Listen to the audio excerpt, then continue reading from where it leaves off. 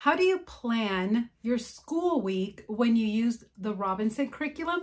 The answer might surprise you, so stay tuned. Hello and welcome back. And if you're new here, welcome. My name is Karen and we like to talk about sustainable homeschooling. So the Robinson curriculum, in my opinion, is just such a fantastic way to homeschool for the long haul. It really is sustainable. It focuses on the 3 R's.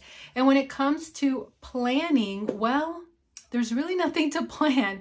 So the way that it works is with math, they go through it's recommended they use Saxon Math, but if you want to use a different math program, I would recommend you just use something that is sort of the same format where it's incremental development with continual review, but something that they could do independently on their own. So you are not the math teacher. They are reading it or they're watching it, whatever, but they are learning. They are doing the problems. They are either correcting themselves or the system corrects it. So it totally takes it off your plate. So when it comes to planning every week for math, there's nothing to plan. They're just going to continue with their course. Or if they're, doing something like Saxon Math, if they're having a high failure rate, like error rate, not failure rate, high error rate, then they know they need to redo the lesson the next day. Perhaps they self-regulate and they know I should slow down and just do 15 problems the next day, but they're just going to continue down that book, that course, that path, whatever it is with math. So then when it comes to writing, with RC, they just write every single day. Front and back, double space, so that you can give your feedback. They just write every day about whatever they want to write about. They give it to you and you give them their feedback. Maybe it's capitalization, punctuation, or you're noticing spelling mistakes, and then whatever approach you want to take. I add little things like every misspelled word, maybe they write it 10 times each, or they put it on a little cheat sheet for themselves so they never guess how to spell that word again. But that's it. They just write every single day. So when it comes to planning, there's nothing to plan. Just give them a notebook. I also give them some other little tools, like I'll show you here. This is a great little spelling dictionary. It's not overwhelming like a big dictionary, and that really helps cut down also on spelling mistakes. A good speller never guesses, so you're just trying to help them to not have to guess. And then when it comes to reading, they simply read every day. So the Robinson curriculum already does this for you. They have a fantastic list, great classics on there, great reading material. The more they read the list, the more their spelling, their writing will improve. And they just pick up where they left off the day before. So they just continue down the list. The list increases in difficulty. You don't have to see what level they're on or anything. They start at the beginning with the McGuffey's primer, and then it keeps going, increasing in difficulty all the way to Shakespeare, Paradise Lost and Regain, books like that. They just continue on that list. So again, there's nothing to plan. They just pick up the book that they left off and read a couple chapters or read for a couple hours, however you want to work that out. I have a whole video explaining how I approach RC reading time. I will link it down below. Now, because the way that we homeschool is so different, there was never a homeschool planner that really worked for us. So I went ahead and created one. This is the RC Homeschool Planner, and this is undated, and it's really used for you to have some sort of record keeping, because that's something that parents ask me all the time. How can you keep records with this? Because admittedly, there isn't really a paper trail there. Aside from the math notebooks that they're using, the notebooks that they're using for writing, there's not really anything that has like an agenda or a checklist. So that's why I created this. And how it works is that, yes, each month there is a little monthly planner layout where you can write any field trips you're doing, any days off you're taking, vacation, holidays, things like that. I have a little section here with goals, but then here is the checklist.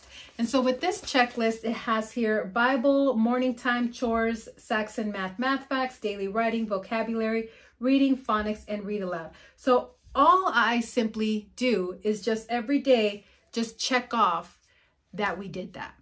Check off that we did our Bible time, that the kids did their chores. I check off that they did their Saxon math, or if they're younger, that they worked on their math facts, that they did their daily writing, and that's it. So at least it just gives a record like we did it for that day, and it's just a check mark. It's so easy. You don't have to fill anything in.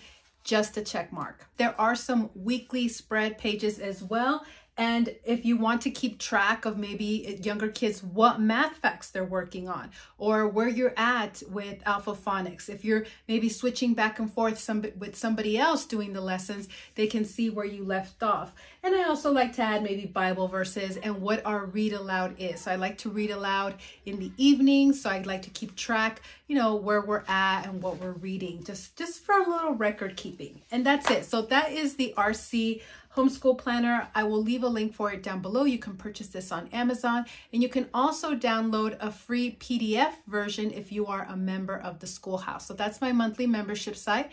There you can have access to all of my courses as well as weekly live Q&As. And there is a freebie folder there, and you can get a digital file of this. And you can upload that to GoodNotes, and you could just, again, electronically just keep track and just do a check off. So it's just really easy. It gives you a way to have some sort of record, even though there's really nothing that you have to write out and plan, which is wonderful, and it's very sustainable. Now, another recommendation or tip here is to keep track of the books that they're reading with the RC book list. You could just print out one of these sheets, one of these logs from the RC online extras. You could kind of write down the date of when they start and maybe when they finish, if you want to keep track of how long it takes them to read a book. And if you're skipping a book, maybe you can cross it out and write whatever you swapped it out with. But also I created this book journal, record keeping journal. So if you're not doing all of the RC books, or you're modifying the list, or just if you're adding in other things, or you want to include your read alouds, you could use this journal. There's two of them. The smaller one is meant for younger kids because it has a place for them to draw. And then the bigger one is meant for older kids because it's just a page of writing. And so they can keep track. It has enough space for 100 books here. And so they can write the title when they finish the book, and then kind of share their thoughts, right? The book title, author, subject, setting, and then notes.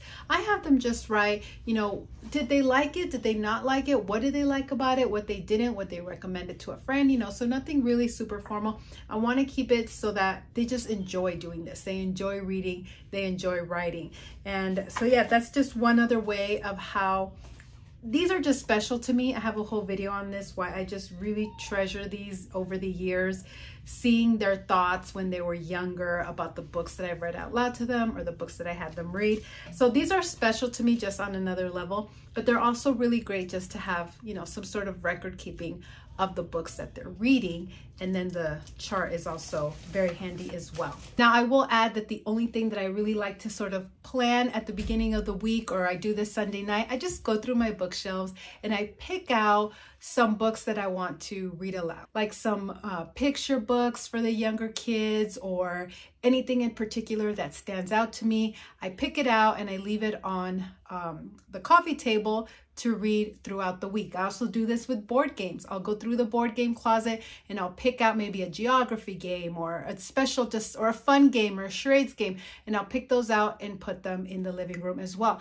Out of sight, out of mind. And even when you have a lot of books or a lot of games, if you don't see them, you'll forget about them. So that's my way of being intentional during the week, is just kind of picking out, you know, that's how I plan. I just pick out the fun things that we want to do during the week.